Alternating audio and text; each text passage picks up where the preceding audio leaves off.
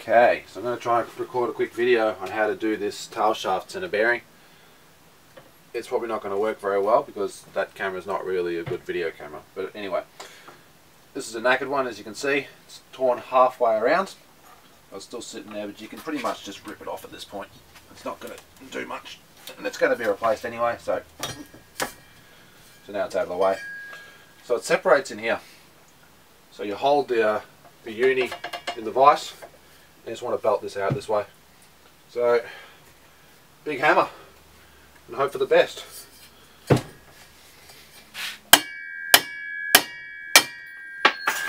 See, it's already starting to separate in here, which is what you want.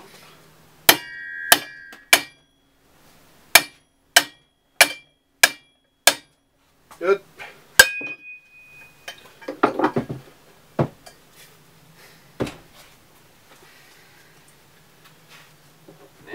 Remove that piece from there. The mark's not very clear, but it's okay, I can mark that back again. Yeah, that's fine. I didn't mark it very clear, but you can when you do yours. Next piece is to belt that off. That's the rest of the bearing. This is the piece that I think you're supposed to cut, but I can't be bothered and I can't really see the need for it, so I'm just going to use a big chisel and a hammer to see if I can knock that off. Get that out of the way first.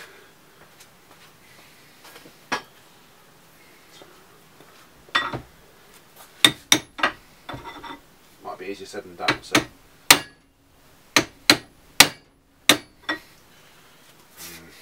might have to do that a little differently. Like that.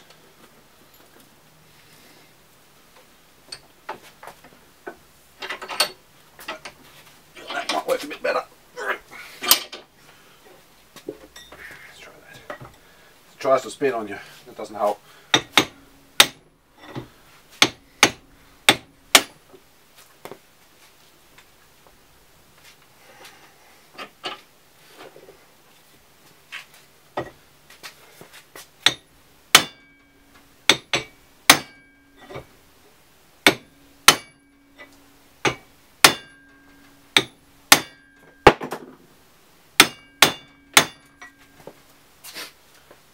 Yeah, that's starting to move. I don't know if you can see it there, but there's a little bit of a gap now where the bearing's starting to separate.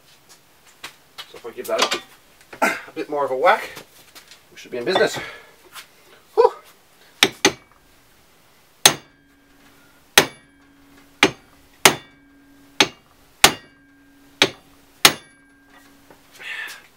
A little bit more, a little more.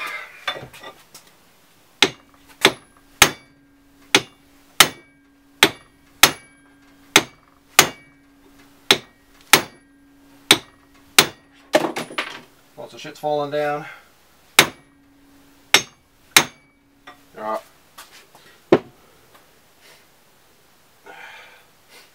It's coming off pretty well. Just needs a whack in the other direction and it should be free.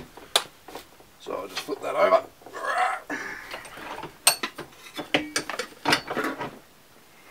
Let's see if we can get that way actually. No, that's probably best right there.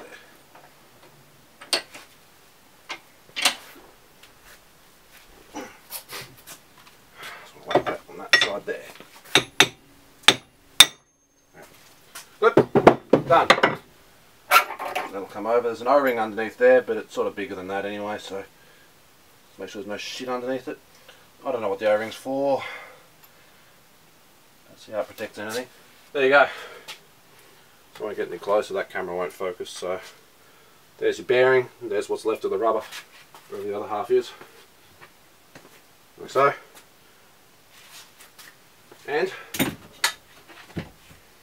that's a new one. One piece. Wonderful. Go straight on like that. The cut piece here goes into the cut piece of the tail shaft. So you can't get it wrong. It only goes one way. The only thing you need to worry about is the alignment of the tail shaft itself. So I'm going to switch this part of the shaft around. So the mark I left for alignment earlier is on top.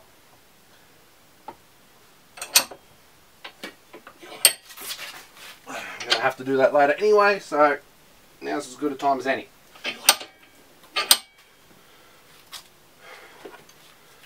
that won't go on. You could probably start it by hand, but it's not going to go any further than that.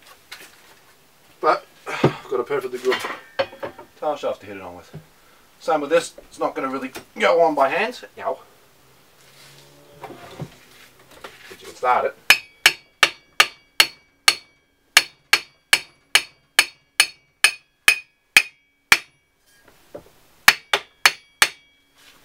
Now I don't want to wreck the front of the tail shaft by hitting on it. The last one I did had a shit spline on it, so I'm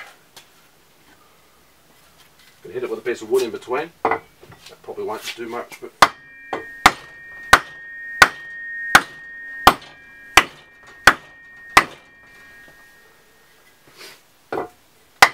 ow.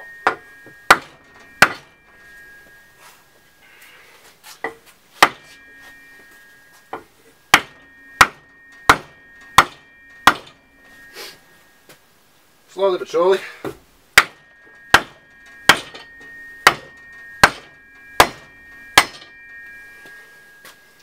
Pretty much done.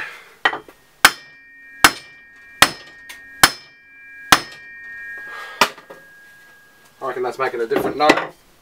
I'd be pretty confident to say that's on. But I do want to give it a little finishing tap just to make sure.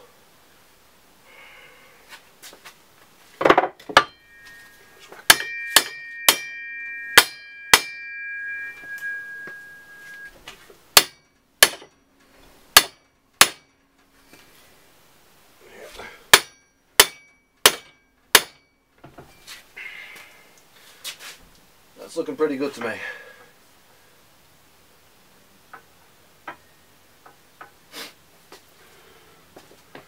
So